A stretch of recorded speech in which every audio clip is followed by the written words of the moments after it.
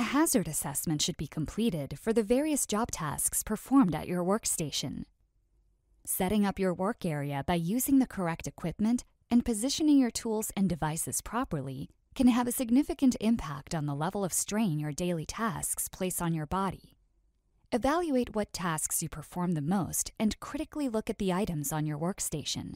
The items that you use the most should be the closest to you.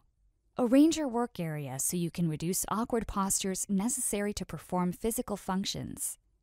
If you must overreach for frequently used items, the potential for injury increases. By rearranging your work area, you may also improve your efficiency. Use an organizer to keep your workstation as uncluttered as possible. Store heavy items at work level or lower to avoid reaching above shoulder level for items that will place great stress on your neck and shoulders. Proper use of a document holder will help reduce potential neck strain. Be sure to place the document holder at the same height and distance as your monitor, which we will review shortly. A best practice is to use a height-adjustable workstation that provides the user with the ability to alternate between sitting and standing if the user is using the workstation for extended periods.